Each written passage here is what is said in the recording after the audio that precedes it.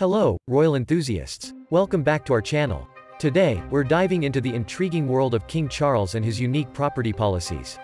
It turns out, no pussies are allowed on the premises of some of his country abodes. Stick around as we uncover the details of this feline ban and explore the royal residences. But before we jump in, make sure to subscribe and hit that like button to stay updated on all things royal.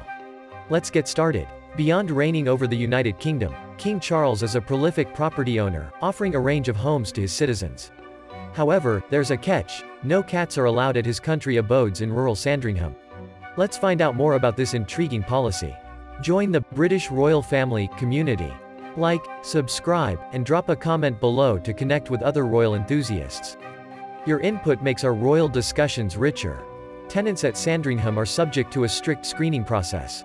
They must rent the unfurnished properties for a minimum of 12 months and adhere to the no cats policy. Interestingly, dogs are considered on a case-by-case basis, adding a layer of curiosity to the estate's rules.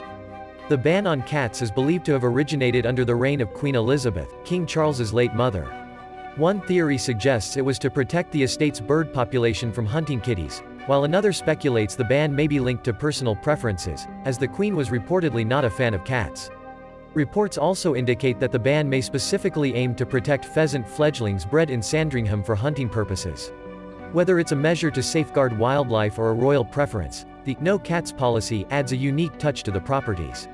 Tap that like button if you're a fan of the British royals, and make sure to subscribe for exclusive royal content.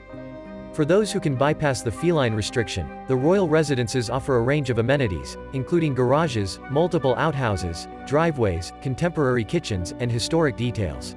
However, current tenants have raised concerns, with one mentioning the need for upgrades in their homes.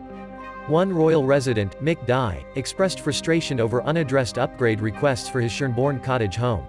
Despite the challenges, he pointed out the uniqueness of the situation, saying, "You can't take the Queen to court." As we unravel the mysteries of King Charles' no cat policy, we want to hear from you.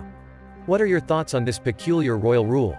Drop your opinions in the comments below, and don't forget to subscribe for more royal insights. Until next time, stay regal.